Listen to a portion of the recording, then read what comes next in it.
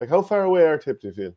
I don't think, like, look, last year's obviously shows you that if we're performing, we can be thereabouts. 2021, obviously, first half, the Munster final, like, I just think that if Tip can get it right, they'll be close. They can beat anybody, and that's the probably thing. Just getting that consistency over 70 minutes is probably something. I know you do probably a lot more analysis than me, but it's probably something that we've kind of struggled with over the past couple of years. So if they can get that consistent performance, and even if we do have a bit of a what would you call it, a bad patch, that is not detrimental to the result. But looking at last year, definitely felt physically, you know, we definitely improved, and we were thereabouts, got the draw, obviously, and things didn't go as well after that. But that should give the boys a bit of, you know, realisation that it's there for them if we can just keep it going for 70 plus.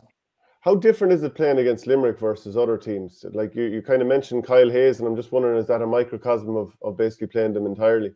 No, I think it's structure. They're so good at the structure, and like, I'd imagine, you know, I heard good things about Paul Knurk, and obviously he's brilliant, but like, their structure seems, even if, you know, think back to 21 Munster final, they didn't change what they were doing. They might have made one or two tweaks, but, you know, Shane, I'd say they're very much, they play two inside and Peter Casey around. They just really trust what to do. And you think back to all the great teams, Dublin football, they obviously had a structure that really worked for them. So, yeah, I think it's more of the personnel, obviously, because Cottle O'Neill fits in, they've lads to come in different places, and it doesn't seem to affect them. So that's probably the hallmark of a team that's really tactically aware of what they're doing.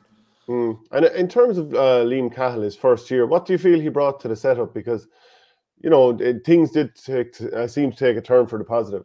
Yeah, Liam is very honest. Like, you know, he brought in lads with him, and they demanded high standards of fitness and obviously hurling. And I suppose he has a good energy about him. And I think that, you know, he'll tell you exactly what you're doing right or wrong. And I suppose in the current era, you know, maybe we're not as good as receiving maybe a straight talking, if that's what you want to say. It's a bit more PG. But Liam definitely brought the element of, this is what we want to do, this is what I want you to do. And like, I have no doubt that Tip will improve again on the back of this year. I think there's a few lads coming back in again after injuries, and, you know, so there's definitely a good push in him, and I suppose we'll hopefully see it in the league coming out again. You know, I think it does, like, from my own experience, it does take a year or two to bed into the senior team, and even as a manager, I'm sure Liam has found out a lot about, you know, different lads and different things, because seniors different to underage hurling, like.